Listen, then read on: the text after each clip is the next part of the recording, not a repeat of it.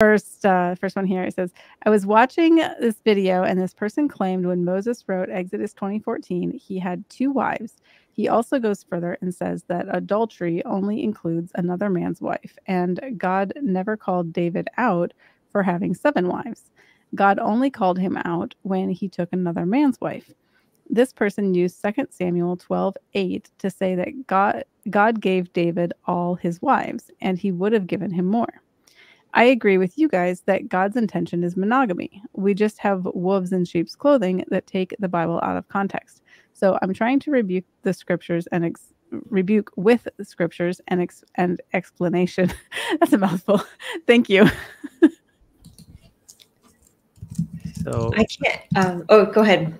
Yeah, let's look at this Exodus 20. I've never heard of Moses having 2 wives. Yeah, I've never heard of that either. Oh, that's just it. Exodus 20:14 says, yeah, thou shalt not commit adultery. Okay, so Moses wrote, thou shalt not have commit adultery. Nowhere in the Bible, as far as I know, does it say Moses had 2 wives. It only talks about 1 wife. And she's named, I'm blanking on her name.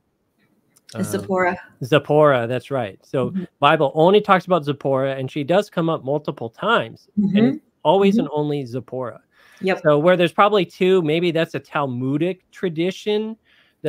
I've just am blown away when I hear about the ways that the more Talmudic-based rabbis have totally different stories and understandings of what's there in the Bible. Like I saw one rabbi who, when it comes to the story of the golden calf, we're told about how everybody came to Aaron, please make us a golden calf. And then he forged it and made it for them.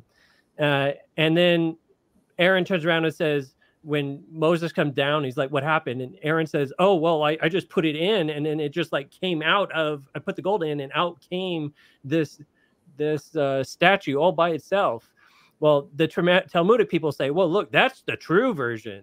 That's what really happened. The Bible's clear. That's Aaron trying to cover for himself, just saying, "Oh, just made it so." So, yeah, I'm really skeptical there about the 2 wives for Moses. But that aside, it is a fact David had multiple wives.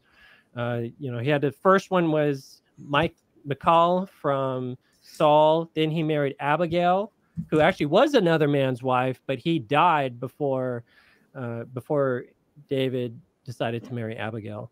And then he continued to add wives and had many concubines as well.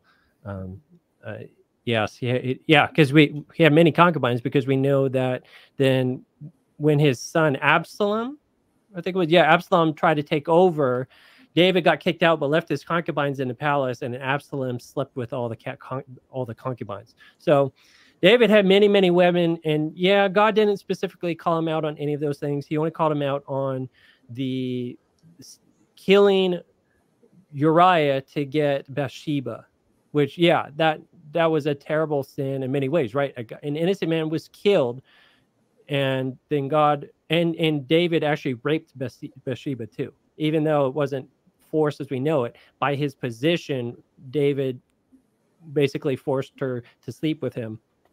So it was grievous in many ways, and Uriah was alive at the time he did that.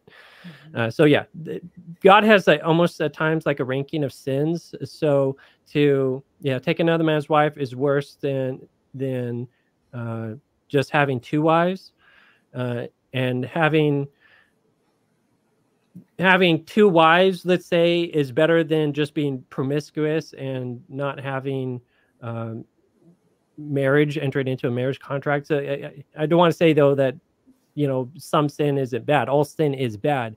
And as we've said before, every single time the Bible has someone having multiple wives, the family is an absolute mess. And you look at David's family, look at what's going on in there. And I just mentioned Absalom kicked David out and was causing big problems. And that's because of how he saw David as a king, and how David was having many wives and not respecting the life of Uriah and others. So it came back in the form of David's kids being bad, killing each other, raping each other.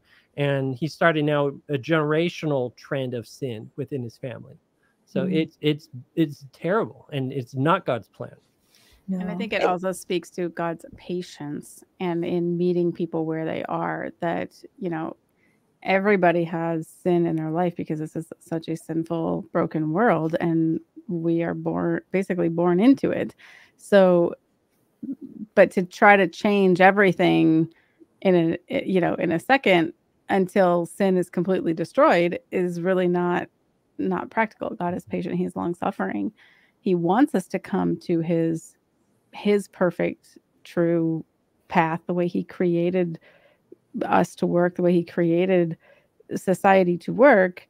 And, but we're all running astray. And so God baby steps us. He's baby stepping and meeting people where they are. Yeah. And if you understand the culture in David's time, for one,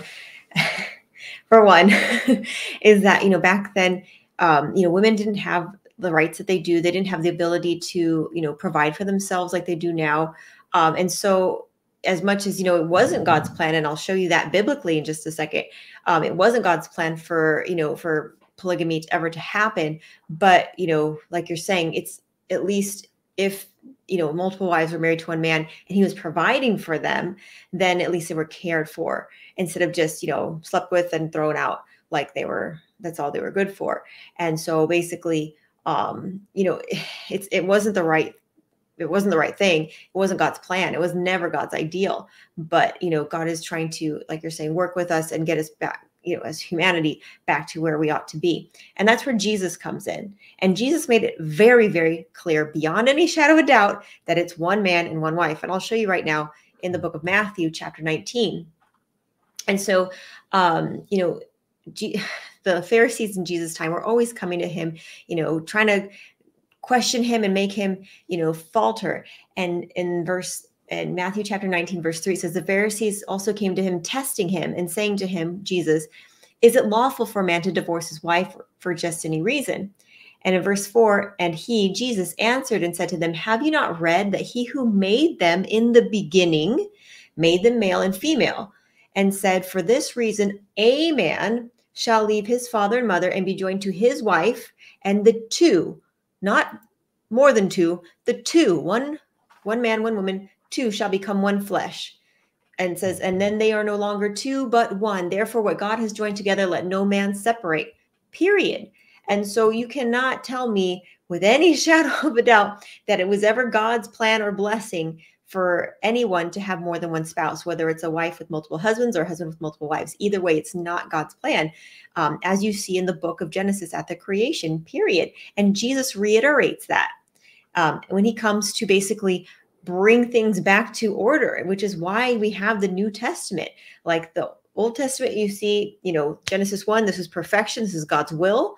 That nobody would hurt each other. Everybody would obey and love each other. That's God's plan. Sin entered, and you see the world fall apart for 4,000 years until we're basically at the lowest point in humanity we can be. And Jesus comes into the picture and he tries to set things right. And the changes he brings about were radical for his time even. And they continue to be radical today, because Jesus's message of love your enemies and, love God with all your heart and love your neighbor as yourself is still a radical thing, because nobody does that unless they are moved and empowered by the Holy Spirit, the Spirit of God, which Jesus came to give us after his sacrifice, so we can have access to salvation.